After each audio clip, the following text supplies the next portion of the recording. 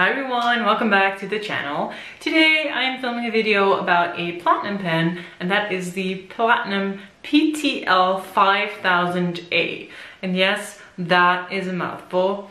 This pen is a very cheap gold nib pen, and I got this pen to trying to sit out and see if it's a good everyday carry gold nib pen, because generally when I work at school, right now I'm not working at school, I'm working from home, but when I work at school, there's like 1,500 high schoolers out there, and I don't not trust them, but I'm afraid of losing any expensive pen when I go to work.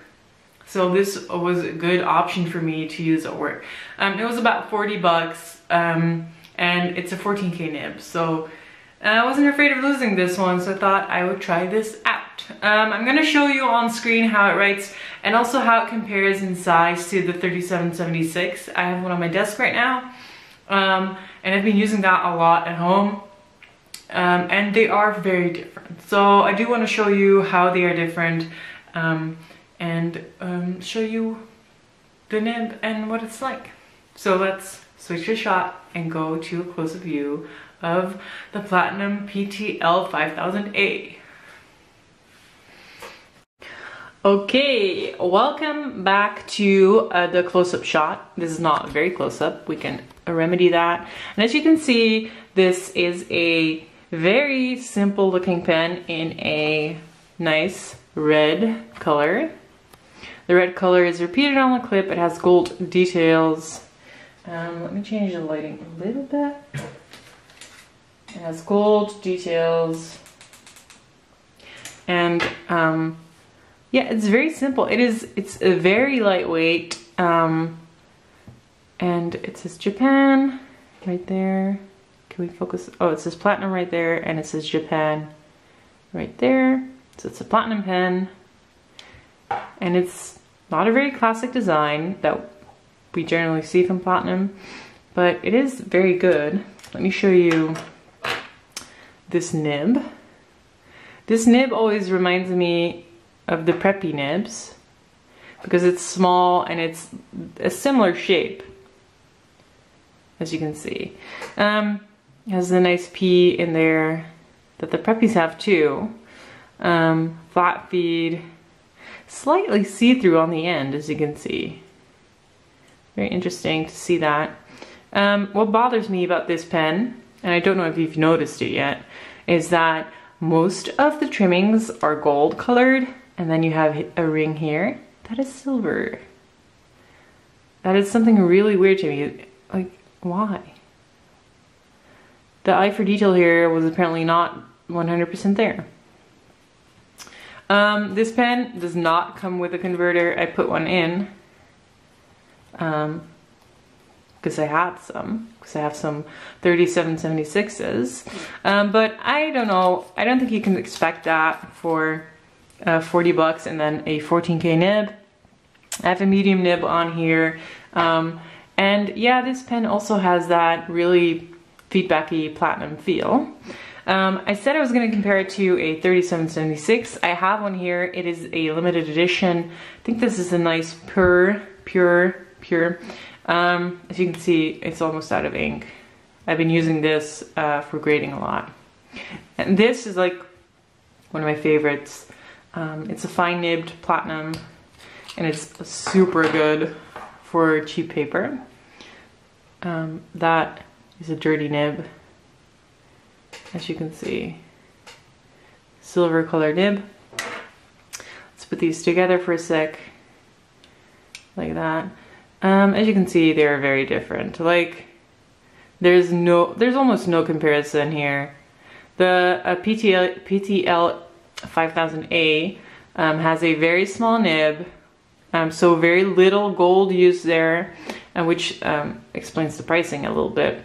And as you can see, I'll cap both of them. This is screw cap, and this is a push. They're different shapes. The PTL is what I'm just going to call it, is much slimmer. Lengthwise, they're about the same. But I think you can see that the 3776 has a much more luxurious look to it. Of course, this is a flat top, this is a cigar shape, and this is like, this is gonna sound rude, this is an upgraded Preppy with a gold nib. And I love the Preppy, there's nothing wrong with that, and I think it's fine that they brought this out like this. There is a black version of this, which is also very nice. I like the red one because I like color. But yeah, different, very different from the 3776. Price point also very different. Although I must say you can get the 3776 in the regular lineup fairly cheaply from eBay in Japan. So you could try that. Okay, let's ink it up because I have not inked it yet. One thing I would like to say, I don't like platinum converters very much. It always feels like they're getting unscrewed. Like, I don't know, maybe it's just me. Lavender Purple by Mont Blanc in this funky ass bottle. I love it. Okay, that's not full at all. I don't care. I have like 14 pens inked. I don't need a full fill. A full fill does not fulfill me right now.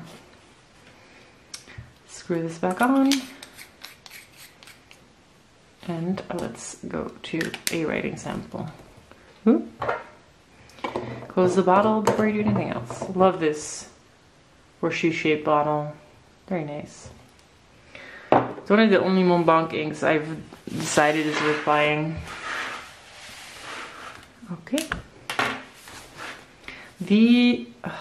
It's battered, look. Can you focus, camera? I cannot. Okay, how about now? Okay. Platinum. PTL 5000 A. Medium nib. Great writing by me. Lavender. Purple. And I don't know if you can hear this nib.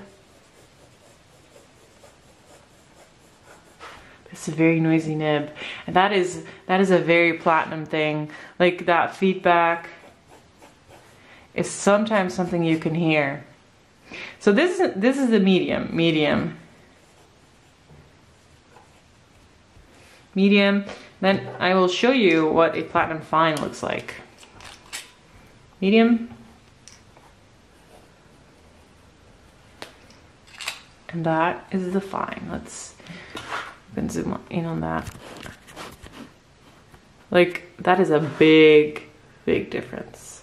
And for journal writing, I prefer the medium. For work, I prefer the fine, because this fine you can use on any paper.